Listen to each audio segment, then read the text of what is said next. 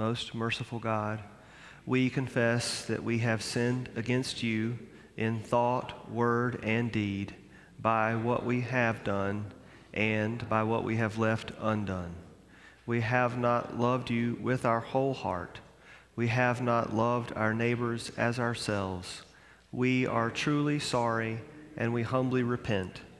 For the sake of your Son, Jesus Christ, have mercy on us and forgive us, that we may delight in your will and walk in your ways, to the glory of your name. Amen. Almighty God, have mercy on us. Forgive us all our sins through our Lord Jesus Christ. Strengthen us in all goodness, and by the power of the Holy Spirit, keep us in eternal life. Amen. Holy God, holy and mighty, holy immortal one. Holy God, holy and mighty, holy immortal one. Holy God, holy and mighty, holy immortal one. The Lord be with you.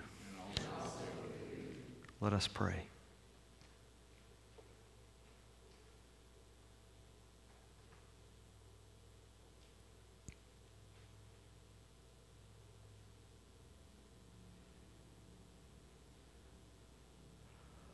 O God, whose glory it is always to have mercy, be gracious to all who have gone astray from your ways, and bring them again with penitent hearts and steadfast faith to embrace and hold fast the unchangeable truth of your word, Jesus Christ, your Son, who with you and the Holy Spirit lives and reigns, one God, forever and ever. Please be seated.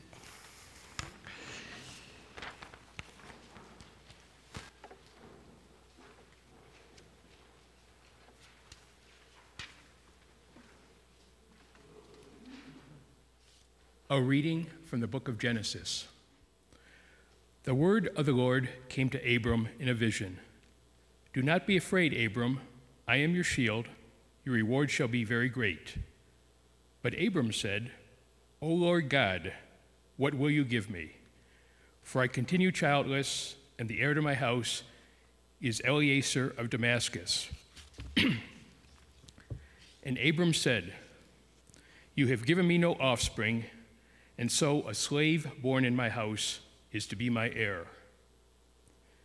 But the word of the Lord came to him, This man shall not be your heir. No one but your very own issue shall be your heir. He brought him outside and said, Look toward heaven and count the stars, if you are able to count them. Then he said to him, So shall be your descendants. And he believed the Lord, and the Lord reckoned it to him as righteousness. Then he said to him, I am the Lord who brought you from Ur of the Chaldeans to give you this land to possess. But he said, O Lord God, how am I to know that I shall possess it? He said to him, Bring me a heifer, 3 years old, a female goat, 3 years old, a ram, 3 years old, a turtle dove, and a young pigeon. He brought him all these and cut them in two, laying each half over against the other. But he did not cut the birds in two. And when birds of prey came down on the carcasses, Abram drove them away. As the sun was going down, a deep sleep fell on Abram, and a deep and terrifying darkness descended upon him. When the sun had gone down and it was dark, a smoking firepot and a flaming torch passed between these pieces. On that day, the Lord made covenant with Abram, saying, To your descendants I give this land, from the river of Egypt to the great river, the river Euphrates. The word of the Lord.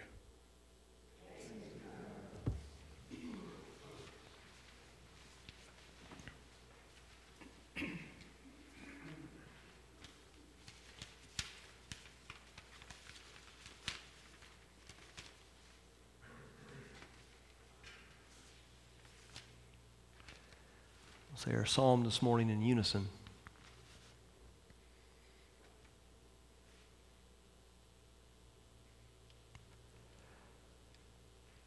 One thing have I asked of the Lord, one thing I seek, that I may dwell in the house of the Lord all the days of my life, to behold the fair beauty of the Lord, and to seek him in his temple. For in the day of trouble he shall keep me safe in his shelter. He shall hide me in the secrecy of his dwelling, and set me high upon a rock. Even now he lifts up my head above my enemies round about me. Therefore I will offer in his dwelling an oblation with sounds of great gladness. I will sing and make music to the Lord. Hearken to my voice, O Lord, when I call. Have mercy on me and answer me.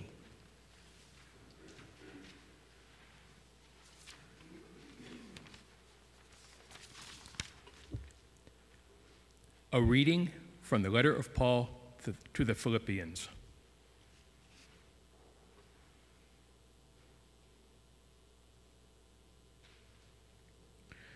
Brothers and sisters, join in imitating me and observe those who live according to the example you have in us.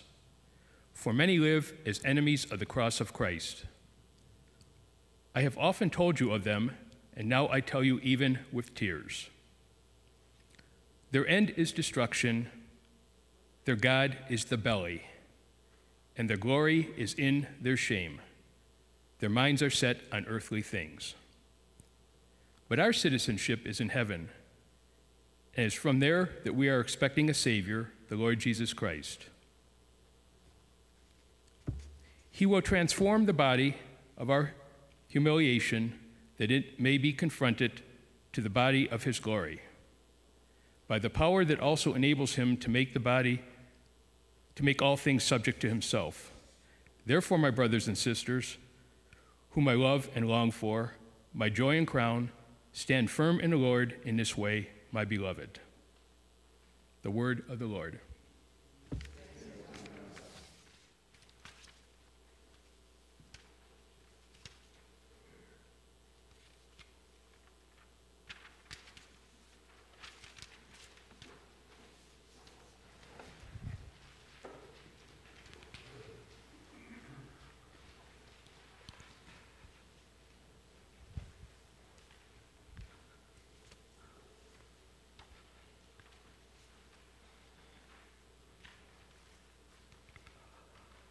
The Holy Gospel of our Lord Jesus Christ according to Luke.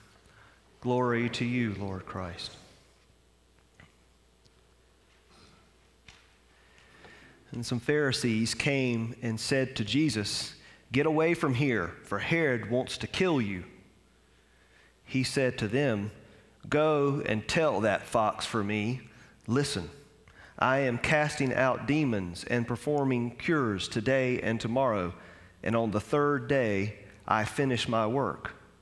Yet today, tomorrow, and the next day I must be on my way, because it is impossible for a prophet to be killed outside of Jerusalem. Jerusalem, Jerusalem, the city that kills the prophets and stones those who are sent to it.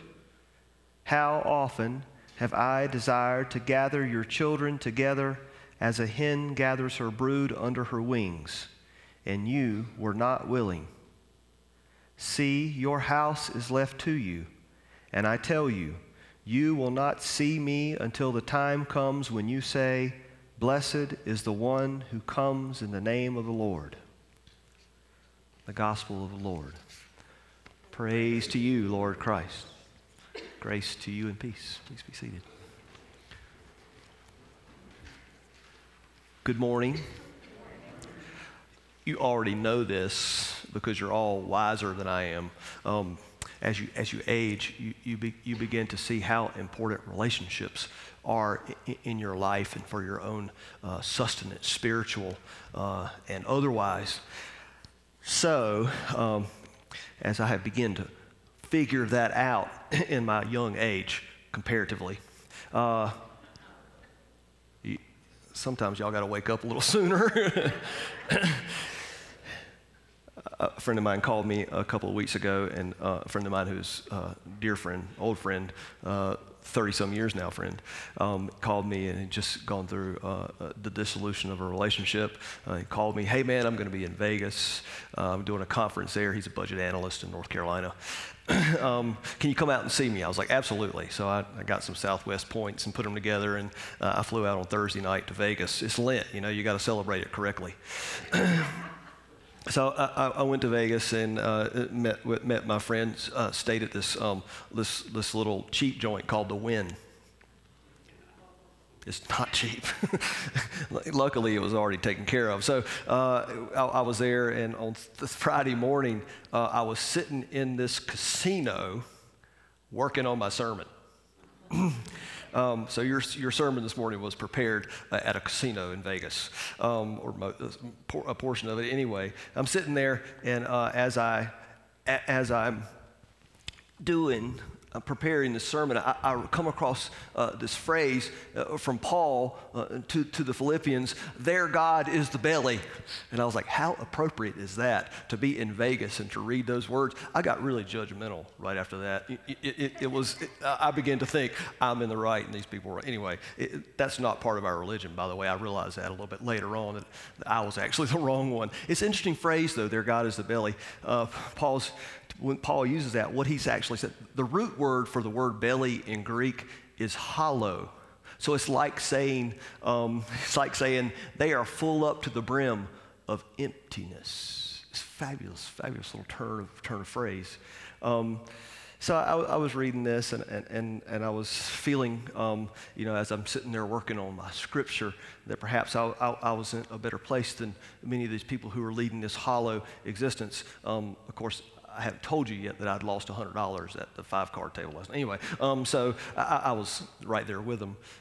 These feelings of judgment are not part of our religion, by the way. I came to that on my own through some practice with our world and beginning to think that one's better. It's a very illogical, at least in terms of our relationship with God, a very illogical conclusion to come to, and I began to think perhaps that I was just as much a part of what was going on there as anybody else. There's so many things like that in our religious lives. I think about the Old Testament. I think about how we think about God. Growing up, what I knew about God was taught to me in the church as if God were a fixed point of absoluteness.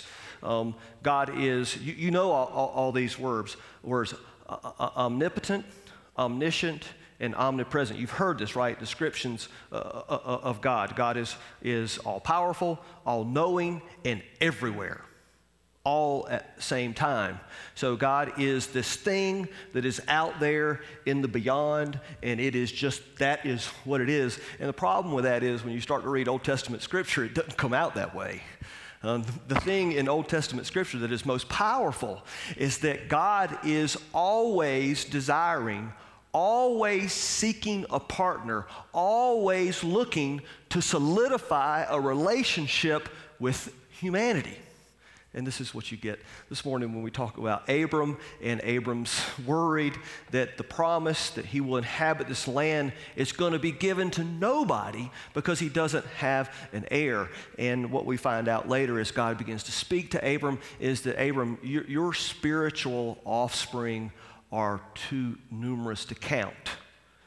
And that is us, by the way. We are Abram's spiritual offspring. We are fruits of the promise that we will inhabit a land flowing with milk and honey, as it goes metaphorically. So what you get when you read the Old Testament is a God whose first characteristic, his main characteristic, is that he is relational. Not all those other things that we talk about. Those are things we develop later on. The initial thing about God is that God is in relationship with us. In the Old Testament, what they call, the word that they use for that relatedness is covenant. Covenant, which is what he cuts with Abram. It's to cut a covenant was to make a sacrifice and divide the animals as you heard, and then for each to pass through between these pieces, and at that point, when the agreement has been solidified, it's been cut. To think about it in those terms, that God has come to us and offered us a relationship and then sealed the deal for us so that we can begin to develop our faith in relationship with God. Most of us think that, once we're faithful people, God comes to us and says, now you want to have a relationship. And it doesn't work that way at all. It doesn't work that way in humanity ever, really. The healing and the power and all the wonderful things that we gather in relationship start once the relationship has begun. It's that way in therapeutic relationships. There's a wonderful book that's probably 10 years old now, A General Theory of Love. This is an aside, by the way, which talks about the relationship between a therapist and the counselee. And what happens in that relationship is there is a great amount of healing over time. And it doesn't depend upon how skilled the counselor is. What it depends upon is the counselor's willingness to sit with another who is in pain and who is rebuilding a broken self. So the development of the relationship, the development of healing happens in that relationship over time. It's the same thing if you read much about addiction, or you have addiction in your family, or you know anybody who is, the same thing happens. We used to think with folks who were in addiction that what we needed to do was to draw a hard line so that they could come to their conclusions by us forcing them to, and it does not happen like that. What we do is we provide a space which is built on love and compassion for people to begin to want their own healing. And then it begins to happen. But you can't say, you need to straighten your life out. Does that work for you? So the point is that when we begin the greatest development in our faith lives is once we realize that no matter where we are in our faith development, no matter what our doubts are, no matter what our anger is at God, no matter how grateful we are, no matter any of those things, all of that is happening within the covenant relationship, within the relatedness of God. It's in that realization that God will always honor the relationship that we begin to grow in faith. The biblical word for that is fidelity. God will not leave us hanging, ever, ever.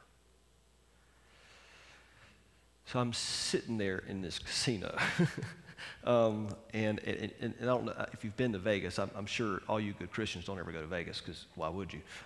But I'm sitting there, and Vegas has a certain aroma to it, if you know what I mean. It's part tobacco smoke and part cheap perfume and cologne and part alcohol, I guess, and then just part, you know what I mean? And it begins, you sort of smell it when you get off plane. I'm not being judgmental. I'm just saying I've noticed it. I'm sitting there, and I'm preparing these words in this, with this Vegas aroma around me. It feels a little dirty. You know the feeling, right? And I begin to, as I was thinking about this, a song came to mind. It's one of my favorite songs of all time. It's called "If I Ever Lose My Faith in You." It's written by pop artist Sting, which you've probably heard of. If you could say I lost my faith in science and progress. You can say I lost my faith in the church. You could say I lost my faith in the people on TV or politicians. You could say I lost my faith in everything. You could say all this and worse. But if I ever lose my faith in you, God,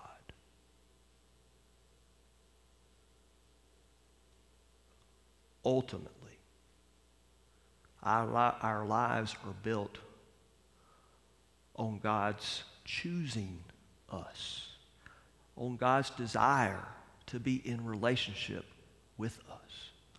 Ultimately, our lives are built upon a God whose mercy and compassion and his desire to be with us are the singular thing on which we depend. Don't ever lose your faith in that. Everything else will be challenged. God will be there.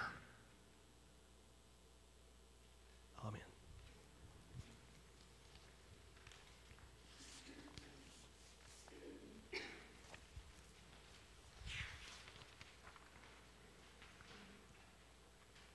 If you'll please stand.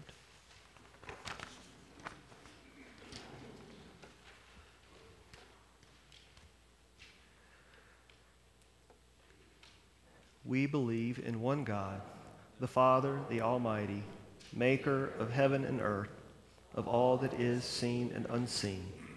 We believe in one Lord, Jesus Christ, the only Son of God, eternally begotten of the Father, God from God, light from light, true God from true God, begotten, not made, of one being with the Father. Through him all things were made. For us and for our salvation, he came down from heaven. By the power of the Holy Spirit, he became incarnate from the Virgin Mary and was made man. For our sake, he was crucified under Pontius Pilate. He suffered death and was buried. On the third day, he rose again in accordance with the Scriptures. He ascended into heaven and is seated at the right hand of the Father. He will come again in glory to judge the living and the dead, and his kingdom will have no end. We believe in the Holy Spirit, the Lord, the giver of life, who proceeds from the Father and the Son. With the Father and the Son he is worshiped and glorified.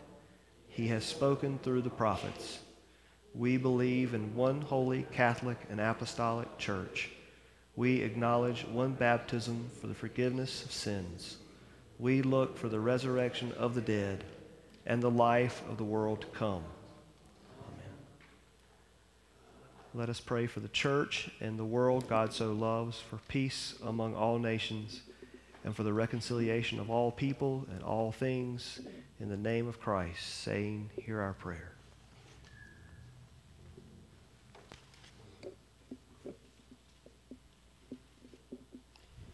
For the poor, the hungry, and the neglected of the world, may their cries for help inspire works of compassion.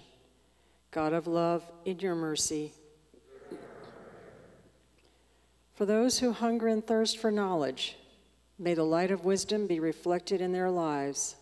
God of mercy, or God of love, in your mercy. For an end to divisions and inequalities that scar your image. God of love, in your mercy. For an end to maternal and child mortality, and for the building up of healthy families. God of love, in your mercy. For an end to pandemic disease, the plagues of death may no longer fuel poverty, destabilize nations, inhibit reconciliation and restoration. God of love, in your mercy. For an end to the waste and desecration of your creation, and that we may find sustenance in the fruits and the water of the earth. God of love, in your mercy.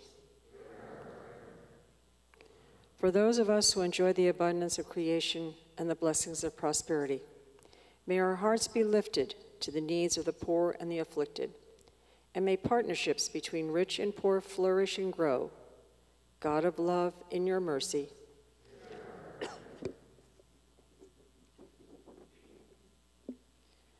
For the departed, particularly those who have died as a result of poverty, hunger, disease, violence, or hardness of the human heart.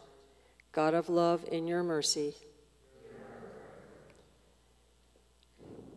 We remember today especially Judy, mother of Jill, Dr. Don, former parishioner, and Helen, aunt of Ardith. We also pray for those in need in our community.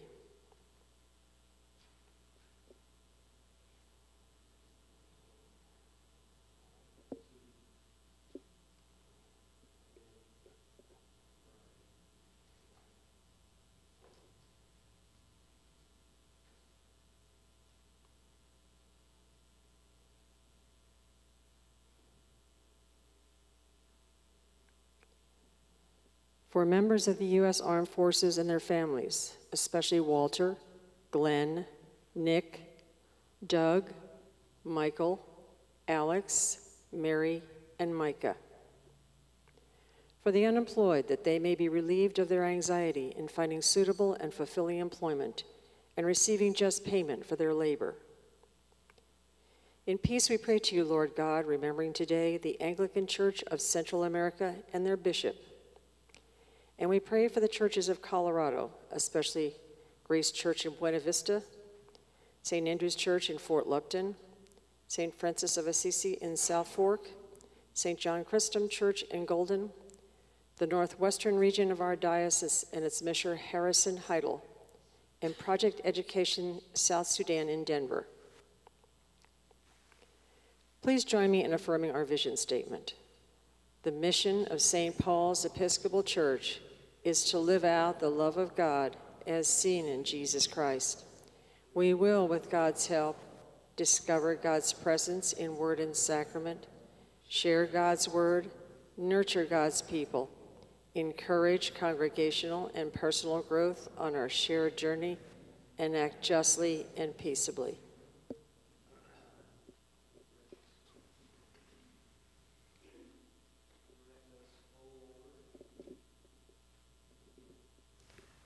Direct us, O Lord, in all our with your most gracious favor. Further us with your continual help, that in our work ended in you we may glorify your holy name, and finally, by your mercy, everlasting life through Jesus Christ our Lord. Amen. Please stand.